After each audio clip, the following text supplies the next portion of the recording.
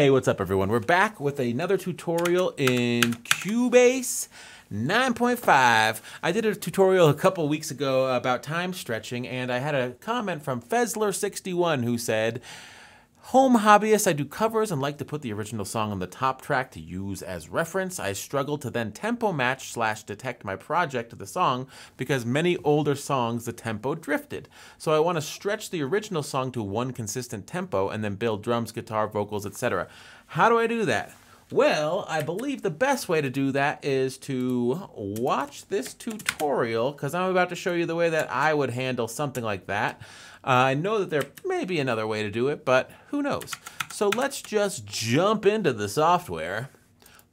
Bada boom, bada bing. And I'm going to pull in a track, just drag it in from my file explorer. A master from my album with my band YDB. I'll link to that in the description or something. And this song is called Top of the Morning. Let me just back it up to the beginning. And one of the keys to tempo detection is killing any like pre-roll. So here I just do a 1, 2, 3, 1, 2, 3. We can listen to it. 1, 2, 3, 1, 2, 3. So I'll start at the first one, because if there's this extraneous space, the tempo detection doesn't really know how to handle it. So we'll back that up to the first bar. Now we have this whole thing selected. What we can do is just, let me add a signature track. I know that it's in 3, as you heard me saying 1, 2, 3, 1, 2, 3. So I'll add a signature track and see. Sometimes it helps the computer do its tempo detection if you know the signature and it's anything other than 4/4. A lot of times the tempo detection algorithm will just put it as 1/4, which sort of makes it relatively easy. So tempo detection, then we'll just analyze with the track selected. We'll just hit analyze. Oh, let me show you. So in order to get to tempo detection, we go to the project window, and there's a little thing that says tempo detection. We just hit that. With our track selected, the event that we want to, we just hit analyze. And the tempo track populates itself. Now I'm seeing numbers 56, 56, 57, 58.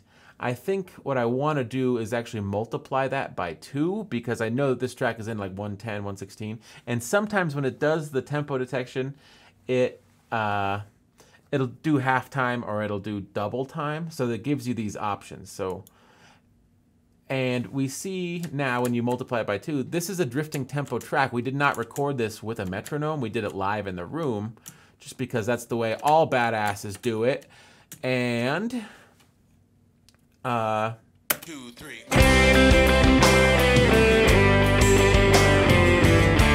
And it sounds pretty good to my ears. So there's a couple ways that we could do this, and I'm going to show you the first way is kind of the way that I would prefer, just because it's easier and there's fewer steps. So let's take a look at that first. So we have our tempo track here, and we want this all to be one thing. So we see that it fluctuates between like 110 and 120, more or less. So let's just choose an arbitrary number to quantize it to, like 118 maybe. So we'll listen to the track real quick. Top of the morning, put a shrimp on the Barbie. Let's hop in the lorry and drive to the factory. And we'll just kill all this information. Switch it to 118 here. Oops, 188. Cool. And then we can switch this to musical mode. Boom. Lorry and drive to the factory. Have a wee dram of whiskey and drink to St. Paddy. And mate, it'll be a good day. I went down to the pub to put out my feelers. I was looking for the fresh-faced Sheila. So with one fell swoop, we've sort of stretched it all to be 118. But I'll show you a different way to do it if you want to get a little bit more precise. So let's say we wanted to quantize this whole song to about 118 beats per minute. Well, the way that I would do that, and I'm sure there's other ways to do that, and let me know in the comments if there's a more efficient way. So you'll just select your selection tool, normal sizing, and I'll just set my first bar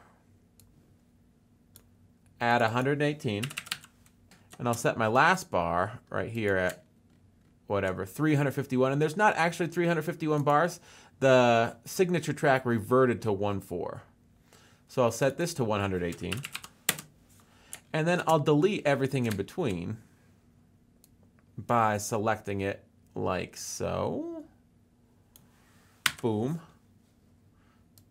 And we'll set that to 118. There, got an extra bar in there somehow.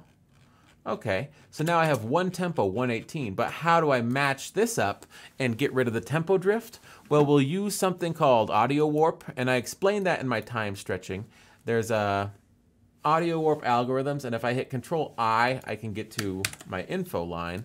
With this object, I'm using the Elastic Pro standard with time, because I just want to time stretch it. Now, if you watch my video on time stretching, I explain what these algorithms do. Elastic Pro Time is probably the best algorithm for this use.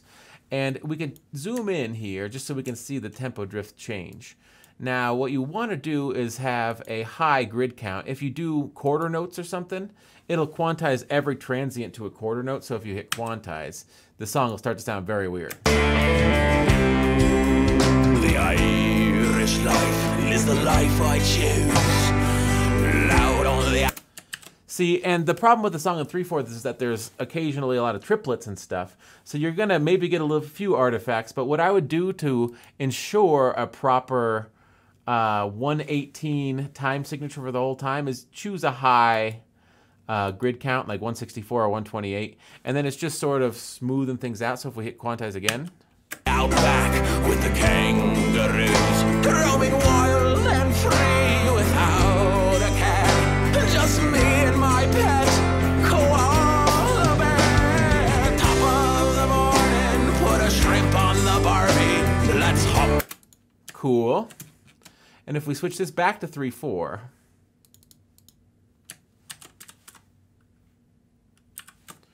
I think you'll start to see that. In the lorry and drive 1, to 2, the 3, factory. 1, 2, Have a wee 1, dram of whiskey and drink to say.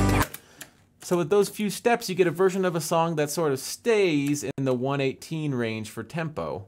It really levels it out. Now, there may be other methods to level tempo, and if you know them, let me know in the comments, because I certainly wouldn't claim to know everything.